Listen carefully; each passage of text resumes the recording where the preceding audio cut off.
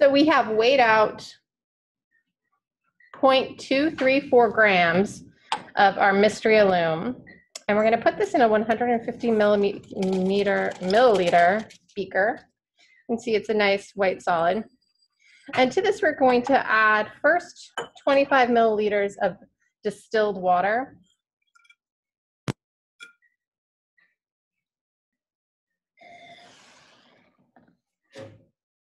So reading my graduated cylinder, I have 25.0 milliliters of water that I'm adding. I'm swirling the beaker to help the solid crystals dissolve.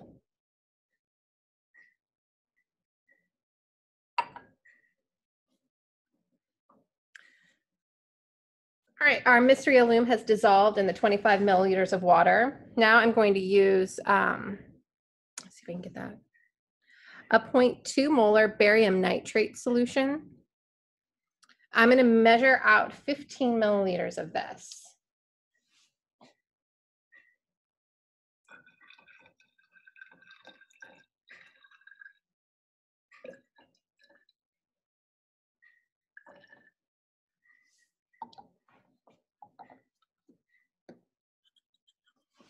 All right, looking at the bottom of the meniscus in my graduated cylinder, I have measured out exactly 15.0 milliliters of barium nitrate. And now I'm going to pour this into my mystery alum solution. I'm going to put a piece of white paper underneath it so you can see any, record any observations about color change. And here we go. And we'll also put it up against the black. Oh, maybe white is the wrong color to put there. There we go.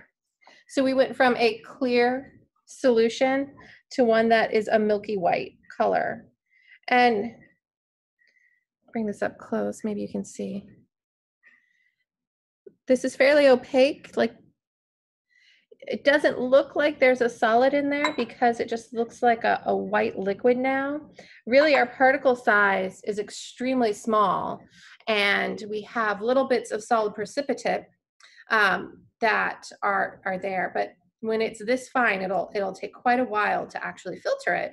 So we're going to try to flocculate it, which means we're going to just heat this to a little bit of a boil, and that process of boiling will bring the particles closer together and collide and hopefully create a larger particle size for the barium sulfate that has precipitated in our reaction.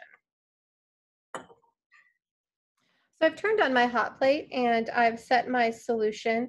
I'm going on top. I'm going to bring it to a simmer. I'm going to put a watch glass over it to make it heat more efficiently and to also make sure we don't lose any of our precipitate. And once this simmers, I'm going to let it kind of simmer for about 15 minutes so the particle is going to flocculate and form a larger particle size. Then we'll allow this to cool on the side before we filter it.